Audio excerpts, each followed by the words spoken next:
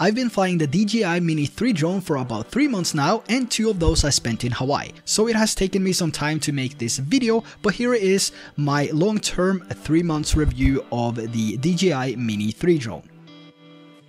Now this tiny 249 gram drone is probably the most hyped up drone ever since DJI made the original Mini. But is it really going to replace my Mavic Air 2S and take its place in my travel bag? Unlike the Mini 2, the Mini 3 comes packed with new features we've only seen in bigger drones. It has features like 4K 60, 1080p slow motion, tri-directional obstacle sensing, focus track, and 10-bit HDR up to 30 FPS, hyperlapse, 48 megapixel photos, and vertical mode, to mention a few. It's just filled with candy. Now talking about 10-bit Cine-like, this will give you more flexibility when color grading your footage. It's also easier to grade your footage with different styles, either with LUTs or if you decide to build your look from ground up. Now when I first got my hands on the Mini 3, my only option was to shoot 8-bit with a normal color profile, but even the normal colors looked good, so personally I didn't care that much. Now since the Mini 3 has obstacle avoidance sensors, it really came in handy when we went for hikes deep into the tropical forest. This allowed me to push the drone forward and it will just scan and calculate the route to avoid the obstacles in front. Even though the Mini 3 doesn't have side sensors, it only has front, back, and downwards facing sensors, you wouldn't worry about it too much. It does a really impressive job, even if you go all crazy and just fly like a maniac. And in the settings tab, you can also select whether you want the obstacle avoidance sensors to calculate a route to fly on the side, above or below the object or subject you're flying towards, which is the bypass option, or if it should brake and hover. And as an additional option, you can also select whether sideways flying should be enabled or not when using obstacle avoidance. Having this on won't allow you to fly the drone from side to side, and is a really neat feature if you're just getting into drones or you want to fly in a straight line whilst keeping it safe. Note that the obstacle avoidance sensors is only available in normal and cinematic mode, so you won't be able to have this if you're flying sports mode. And with the obstacle avoidance on, you can also get some pretty cool and amazing shots just by letting the Mini 3 calculate the route and just do everything for you. It also makes it safer to get closer to objects or fly in places you normally wouldn't fly. So let's talk a little bit about the camera. The Mini 3 can shoot up to 4K 60 and it has the ability to shoot vertical videos. This is a game changer for me and I really love this vertical mode. Being able to shoot high quality videos and just post it on Instagram, it's just amazing. Now shooting in 4K 60, you won't be able to have the HDR, but you have the option to slow down the footage more in post-production, so in a 24 FPS timeline you can slow the footage down to 40% speed, which makes it super smooth and cinematic. But I actually recorded most of my videos in 24 and 30 FPS. Having that HDR, the image looked so much better. I have more control over the highlights and shadows, and in 30 FPS I was still able to slow it down to 80% speed just to add a little bit of slow motion to the clip. Now I also found the vertical mode to be quite interesting. With a tap of a button, I could easily shoot vertical videos for Instagram without having to crop the footage. Not only made it the quality much better, but the editing process of a reel was so much faster. It was basically tap the button, record a video, export it to any device or just over to your cell phone and then just post it on Instagram, add some music to it, which is also built into Instagram, and then just hit, publish. That's it. It's super easy and convenient. One of the downsides with taking the Mini 3 to Hawaii this early was the lack of ND filters. So all of the footage that I shot with my paddleboard, for example, had a lot of glare and reflections, and at times it also made it hard to spot the things I needed to film. I also found myself constantly changing the shutter speed, and at times I ended up with a shutter of 1/2500 plus, which is not ideal at all. You're gonna have such a contrasty image and it's gonna be so sharp and it's not gonna be natural at all. So for the first time, I flew mostly in auto mode, and I was actually surprised over how convenient it was. And I've mentioned this in one of my earlier videos as well. Actually never flown auto mode. I always flown manual mode or pro mode, whatever DJI decides to call it, but auto mode was actually quite interesting. I really liked it.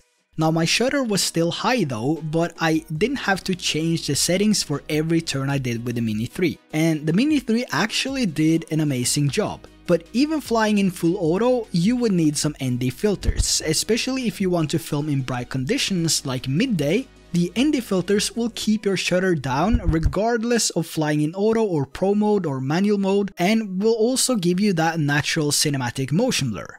Now we finally have some ND filters on the market from different companies. Personally, I have some favorites which I always reach out to for ND filters. The one that I use here with my Mini 3 is the ND filter by Freewell. And thanks to DJI, the filters are now so much easier to place. You just turn the stock filter, take it off, select the ND filter you want to put on, place it on the lens and just twist, and that's it. It's so much faster than before and it feels so much safer.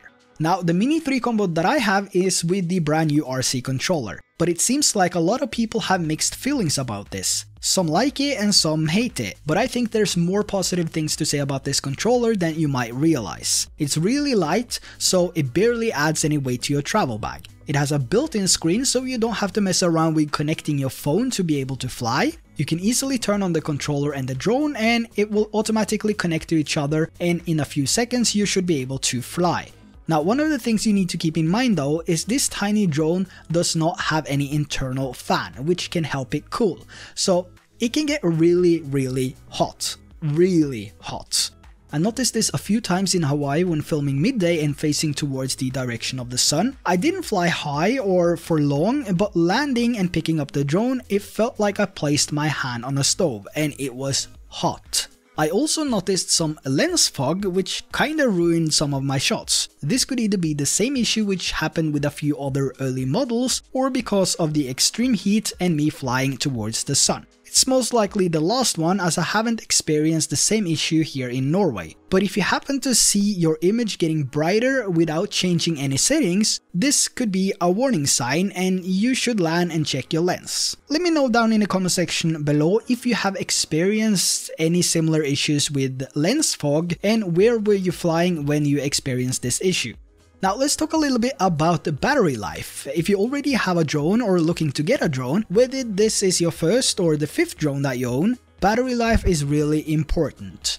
On the Mini 3 it says 34 minutes of flight time, but this is in optimal conditions, most likely indoors just hovering in the air using settings that drains the least amount of battery. What I got was an average flight time of around 26 minutes, depending on how I was flying and how far.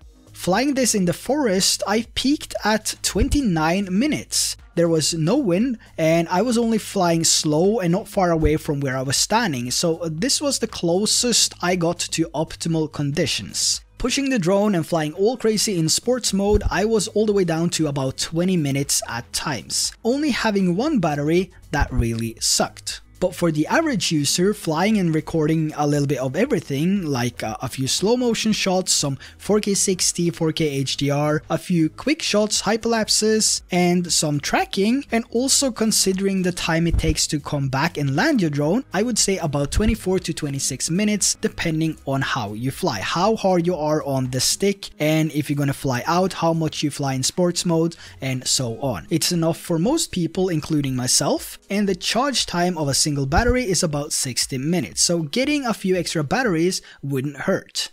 Now the Flymore kit that I have here comes with a charging hub and 2 extra batteries, and is a must-have if you ask me. It was a bummer that I couldn't get my hands on a Flymore kit in Hawaii, though I think it was awesome that I was the first ever to capture some cinematic shots in Hawaii with the DJI Mini 3, so I can live with the fact that I didn't manage to get a Flymore kit when staying in Hawaii.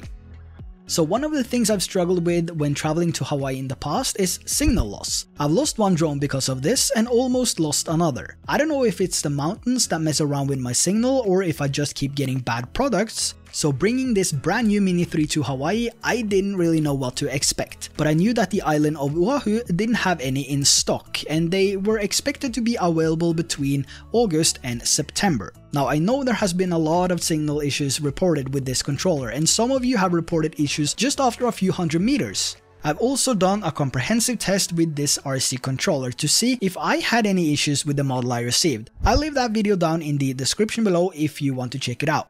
but from all the flying I've been doing in Hawaii, I didn't really have any problems. I rarely flew longer than 1000 meters, and the worst I had was 2 bars of signal drop for half a second, and that's it. Now, the RC controller doesn't have any external antennas. These are built into the front of the controller itself, so you would have to point this directly towards the drone to get the best and most stable signal.